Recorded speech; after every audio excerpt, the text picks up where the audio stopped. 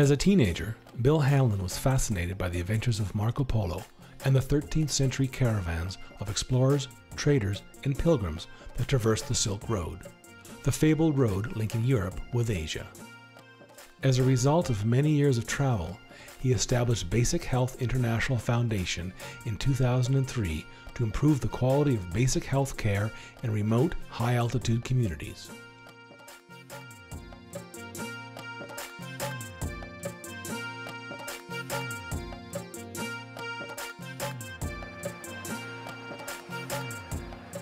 Last spring, Bill traveled back to the Hunza Valley of northern Pakistan to expand on the Foundation's existing medical work.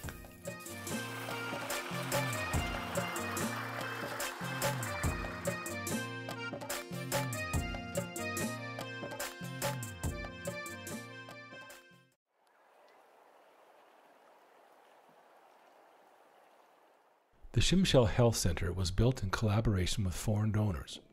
Staffed by dedicated health workers such as Farman Ullah, the center serves the community year-round.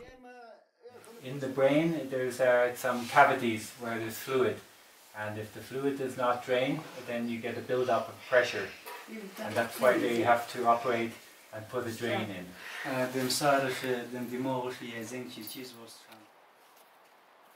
From Shimshal village, Bill and the team hiked into the high summer pastures to assess the health status of the shepherds and provide health care and education.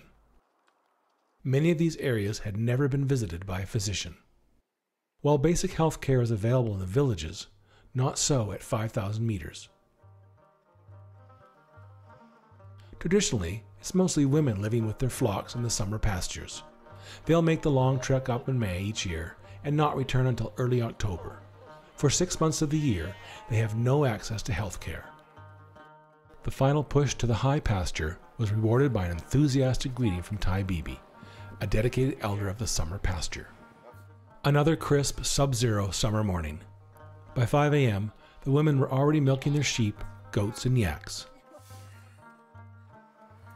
By 8 a.m., the milking was done, and the women headed back to their houses for chai and chapatis and to start the process of making cheese and butter. At 10 a.m., Bill started what would turn into a 12-hour mobile health clinic. 129/82. The aim was to complete health assessments on all of the shepherds of the summer pasture.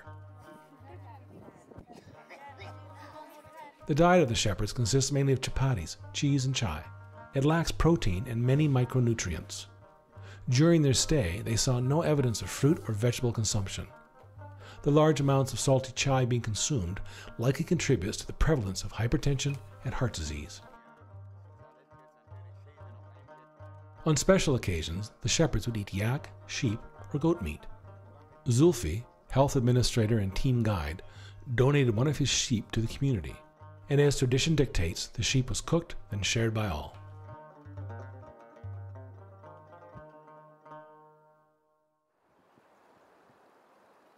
Karakoram Area Development Organization is an indigenous local organization and working for the communities for the last 16 years.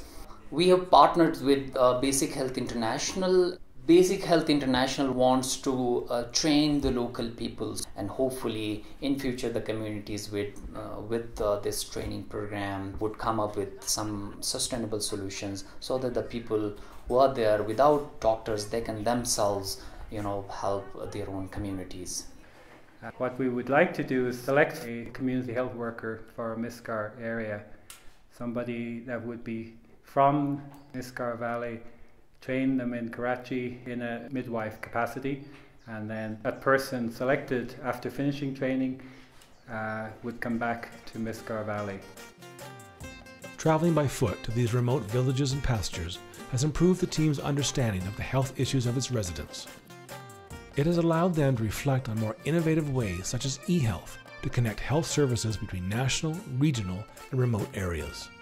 Thanks to its many supporters, Basic Health International continues to improve the health outcomes for the people of the high Karakoram range and beyond.